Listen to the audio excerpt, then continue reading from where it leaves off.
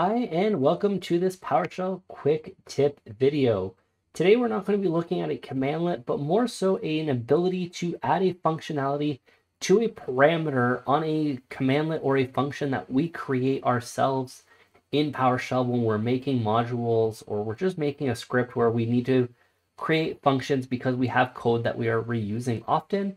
We can have parameters and we can actually use validation on those parameters to make sure that the end user that maybe we're providing this module to or that we're providing this script to that has these functions, we want to make sure that what they're inputting matches what we're actually expecting them to put in.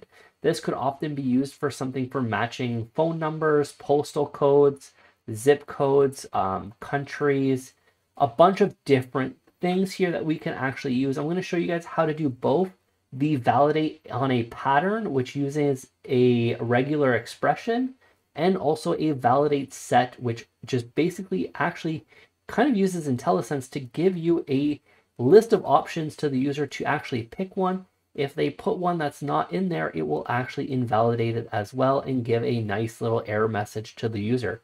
So let's actually go ahead and let's get started by just creating a very, very simple function. And we're going to create two parameters and we're going to be looking at those validations. So we're just going to go ahead and we are going to start off by typing function here. And we are going to make our function called test me. And we're going to do an open and closing curly bracket here. Now to make sure that we make it a commandlet, we're going to do a commandlet binding open and close parentheses inside of square brackets, and then we're going to put param open and close parentheses in there, and we're going to enter those parentheses, and we're going to be creating our first parameter here. So we're going to create a parameter here. We're going to make these parameters mandatory, so we're just going to put parameter open and close parentheses mandatory inside the parentheses. And then what we're going to first do is we're just going to create this here. We're just going to put a phone. And then we're going to go ahead and we're going to create our second parameter. Now, as you can see, we aren't doing the validation on there. And that's just because I want to show you guys without the validation what happens and then the advantage of these validation sets. So we're going to make another parameter mandatory here. We're going to do country. Actually, what we're going to do is we're going to do a postal code here. And we're going to do country. We're actually going to change this to zip code because our example is going to be using zip codes and the country of the United States. So we have this function here, and we're just going to make it go simply write output. And we're going to say zip code is in zip code and then comma country. So we're just simply outputting the zip code and the country. So now if we actually go ahead and we try this, we go test me and then we put in the zip code. Let's put in something that we know would be right. So 12345, that is a typical zip code here. And we're going to put country, we're going to put US. Now this is what I would actually expect. As we can see, if we run this, it works fine. We got our output, but let's say I was bad and I put in a Canadian postal code here. So let's just do A0B1C2. And then we want to say that we're in country CA. We're still actually going to get this working. It still works because we haven't validated the set. We haven't said that, no, this does not match a zip code pattern, or no, this does not equal or is part of our lists that have zip codes, or we don't support this country yet. We don't know any of that information. Therefore, the user just goes in, blindly puts the stuff. It might ruin your database if your database doesn't have any validation. It just adds a lot of strength to your code right in here if you add these validate sets and validate patterns. So let's go ahead and let's just validate the pattern on the zip code first. So the first thing we're going to want to do is right under parameter mandatory, we're going to add a validate pattern and then open and close parentheses. Now, right away, just might as well put in a set of single quotes here. And then what I like to do, you can of course write your own regular expressions, especially if it's something that, maybe is a little bit more customized to what you actually need. If you're putting something into a database and you need the zip code formatted a very, very specific way, or your postal code or your phone numbers formatted a very specific way, you definitely want the dashes. You only want spaces. You just want all of it stuck together. You're going to have to write your own regular expressions for that more than likely. But if you just want something as a very simple example, what I like to use is this regular expression website here. REGEX is how I pronounce it.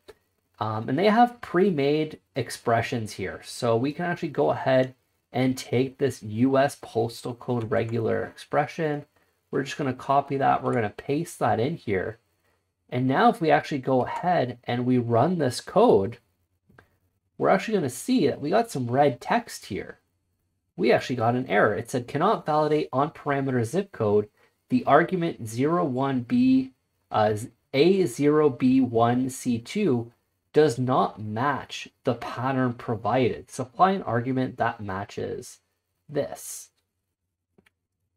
So now, of course, we got to enter in the zip code properly. So now if we actually go ahead and we just put 1, 2, 3, 4, 5, if we go ahead and we run this here, we get it back. Everything is actually good because we matched the zip code. So this is going to be very good if you're trying to insert phone numbers or insert postal codes, and you really always want them to be consistent. You can force that consistency through a validate pattern, which is very, very good. Now, there might be some other situations where country. Now, I can maybe do a validate pattern on this and do matches that it's 2 digits, and it can be any character, any uppercase character. But in this case, what I actually want to do is I want to add a validate set here. So validate set, and I want to give the options that are available to the user. So here we can actually just type in US here. And if we go ahead and we run this again, we're going to see that we get an error message. Now this one's a little bit nicer because it is a validate set and not a pattern, a regular expression pattern. So here we get cannot validate on argument country. The argument CA does not belong to the set US specified by the validate attribute, the validate set attribute. So if we go ahead and we change this to US here, and we go ahead and we run this, we're going to see that it works fine. And what's nice here is if we do the country parameter, we actually get a pre-populated list with just US. Now, of course, if we actually added in other countries here, we can add CA. Let's add UK here as well, just so there's 3. So we can actually see all the differences here. You can actually now see that our list provides us all 3 options. And once again, if we do CH here, we're going to see that it actually gives us as well in the error, it gives us all the 3 countries that are actually accepted. So that is a very, very good way to maybe provide a little bit more to the user on what you actually want compared to a pattern. But I do find that patterns are very, very good, especially when you're looking again at zip codes, emails, phone numbers, maybe addresses as well. That might be a little bit tougher, but there could be a bunch of different things that you might need these. Maybe you want dates in very specific formats if you don't want to have to reformat it in your code. But there are a lot of patterns as well on these REGEX website here. In community patterns, you'll see a bunch, and there's a nice little search.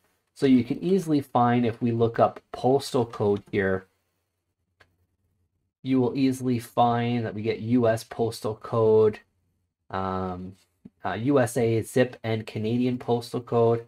And there'll often be the text here that will show you what is valid, what is not. And then you can add, and you can test it yourself as well to make sure that it does work for what you actually want it to. But that is a very easy way to get regular expressions, so you don't have to write them yourselves, because sometimes those can be a little bit tricky. But adding these validate patterns and validate sets will just make sure that the data that you're collecting through these commandlets and maybe just protects the user from maybe doing unnecessary damage to whatever they're trying to actually do with the command list. Now, of course, you might not need this on every command. It's kind of up to your discretion on how you actually want to use these in any situation. But this is how I've used them in the past. It's mostly with just protecting and sanitizing that data that's coming in. This way, any data that's going out is actually what the user should actually expect. Now, if you guys want to see anything else on these quick tip videos, please let me know in the comment section down below, and I'll do my best to do a video on them if I can, if it can benefit the whole community here. And be sure to hit that subscribe button, hit that like button. Also, don't forget to hit that notification bell to be notified when that next video comes out, and I will see you guys on the next video.